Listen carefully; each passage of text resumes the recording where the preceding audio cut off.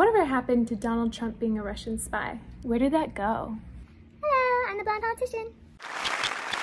Remember when the media and the Democrats said that President Donald Trump was a Russian spy, that the Mueller report would prove it, and he was going to jail? My takeaway is there's a very real prospect that that he may be the first president in quite some time to face the real prospect of jail time. Do you agree with Congressman Adam Schiff, who's going to be the chairman of the House Intelligence Committee, that President Trump could be indicted and possibly face jail time after he leaves office? Yes. If we do the investigations, the information is there. We're fiddling while Rome is burning. This president needs to be impeached. I wouldn't be surprised after all of this is said and done that some people end up in jail. You know, and I think they're shocked that the noose is tightening and that people might go to jail. You're exactly right. For the rest of their lives. I think they're all going to jail. But you think some people are going to wind up in jail, not just one individual, but people, plural. Is that what you're saying? That's my impression, yes. It's not out of the question that a Senate could convict on impeachment charges. He has no idea that he's going down.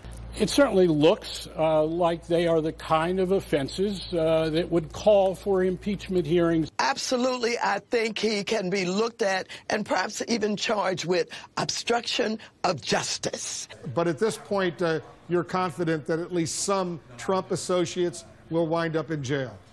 If I was betting, I would say yes. Do you think at the end of the day, if Trump chooses the country over his own family, is that a good thing? Or would you rather him vice versa? Well, I think they're all going to end up together in prison, and maybe that... If the Russians had elected Donald Trump as president, it would have been one of the greatest events in history. Like landing man on the moon. All step for man, one giant leap for mankind.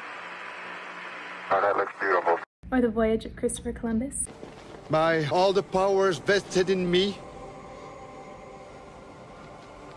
I claim this island and name it San Salvador.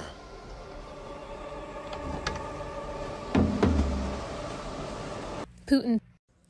I made Donald Trump a spy and got him elected President of the United States with only $200,000 worth of Facebook ads.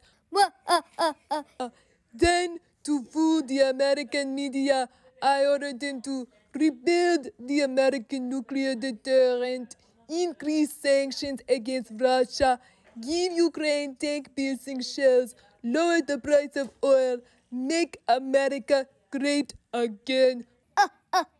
I'm a genius.